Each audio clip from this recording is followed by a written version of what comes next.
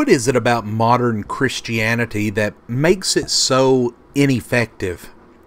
How is it that even those who regularly attend at some of the biggest, most successful churches walk out the door and show no change in their lives? How can some attend a sound congregation every time the doors are open, and then go home and watch all manner of garbage on television or post hateful things online? Well, friends, in a word, it is compartmentalization. It's the practice of having a religious, churchy part of your life as just one of many parts, rather than as the principle that governs all the rest. Unlike putting your phone in one pocket and your keys in another, we can't have God in one part of our lives and the rest of our lives in other pockets. God wants to own all of our life. God wants to be in all of the pockets of our life.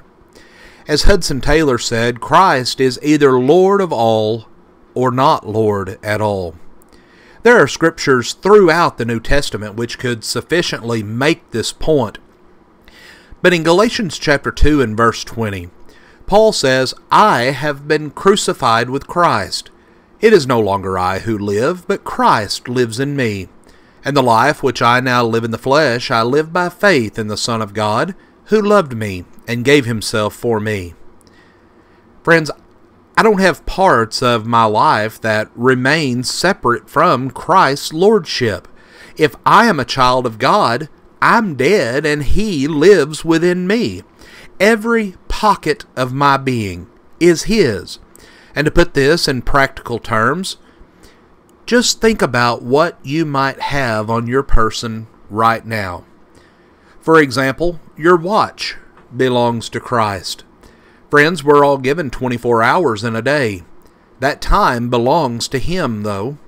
As James 4, verses 13 through 16 tells us, our lives are but a vapor, and we aren't guaranteed tomorrow, and so we should commit all of our plans to God's will.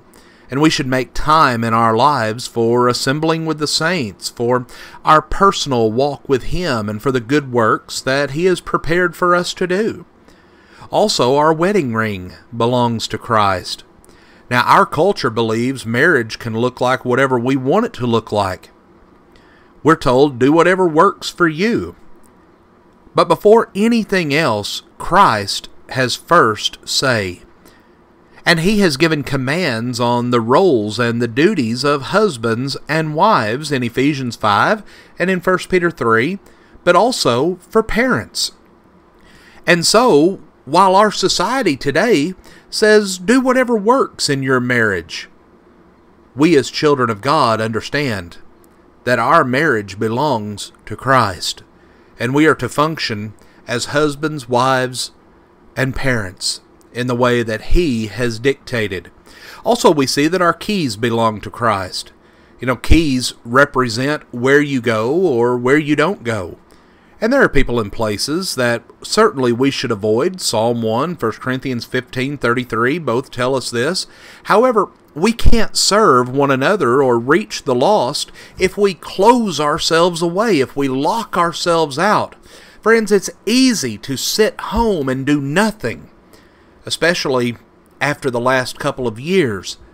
But going is an essential part of the Christian life. But also our phone belongs to Christ. With so many functions, this could be a metaphor for many areas in life, but we'll limit ourselves to two. First, Christ is Lord of the way that we communicate. James 3 highlights all of the problems that mankind has with bridling the tongue.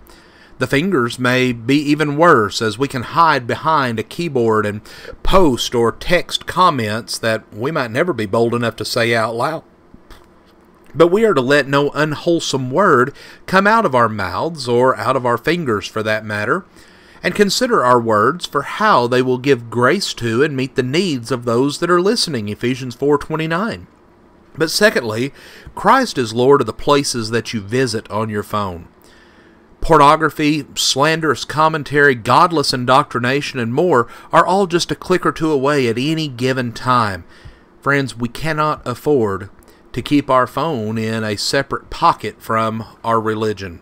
But also our money belongs to Christ. Your business card belongs to Christ. Your clothing belongs to Christ. Friends, the list could go on and on. And we could talk about so many other things. But we'll leave it at that. Friends, think about what you could add. What do you have on your person right now, and how does it belong to Christ? As you look around your home, how do the things that you see belong to Christ?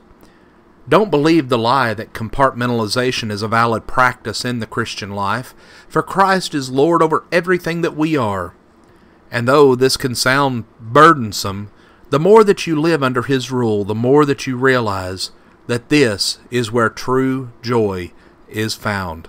Friends, we thank you for joining us for our program today, and have a blessed day.